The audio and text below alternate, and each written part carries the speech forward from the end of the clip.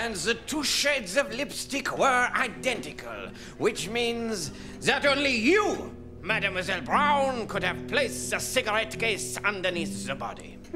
Surely, Monsieur Poirot, you're not accusing me of murder. Indeed I am, mademoiselle. Murder of the most treacherous and the most ingenious. Oh, heavens. Surely you can't mean that, Poirot. It is of the most regrettable that I do. Is this true, Susan? Yes, Freddie. I'm very much afraid that it is. Yes, I did kill Lord Carnington. My God, Poirot, she's doing the evil voice. Indeed, I always know I have got them when they start doing the evil voice. What?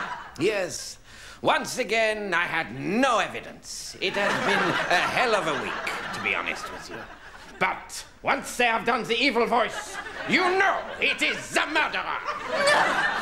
No! I really don't know how this could have happened, Monsieur Poirot. No, too late. We've all heard you do the evil voice. Only murderers do that. Oh, but Monsieur Poirot, I implore you. Too late, mademoiselle. The evil voice, it never lies. And besides, now you are smoking a cigarette out of an evil cigarette holder. Damn you, Poirot. She's doing it again. Yes, and she has become sexier. Now she has evil lipstick and her hair is going evil. I'm not sorry, damn you. I'd do it again. Attention, mon capitaine. In a moment, she will kiss that guy and then try to kill herself. Right. Susan, I don't understand. Oh, Freddie. Could have been so perfect if you weren't such a fool. Have her tits just got bigger? This can happen. Goodbye, Freddie. Ooh, now then, is this the bit where... Oui? Susan! Oh, nuts! It is better this way.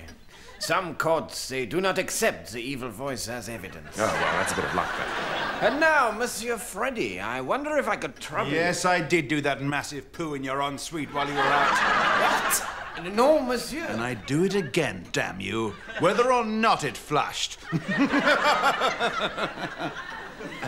No, I was just going to ask you to pass me my hat. Oh.